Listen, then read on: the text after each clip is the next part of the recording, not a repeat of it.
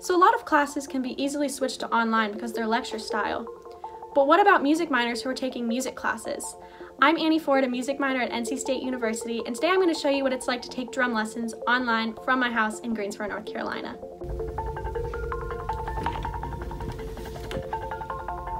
So I've got my laptop plugged in, camera is in view of the drum set. Let's hop on this Zoom call and wake up the entire household.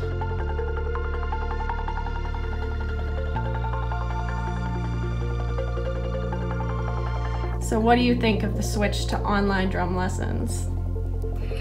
I mean, it's not ideal by any means. I think we can do a lot more when we're in person and able to interact, but from an opportunity for us to continue working, I mean, it obviously provides a potential for it.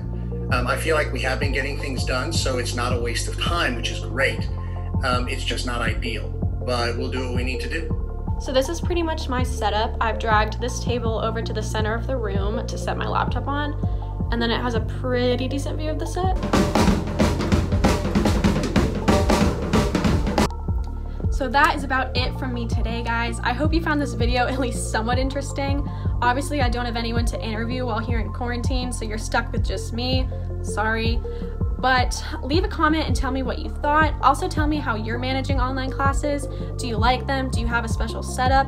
Are you being productive at all? I know I haven't been. But seriously, leave a comment. Otherwise, I just feel like I'm talking to myself here. But remember, stay safe, wash your hands, and you can take the pack out of the wolf.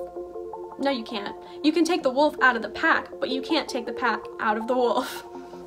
And Zoom. Good night.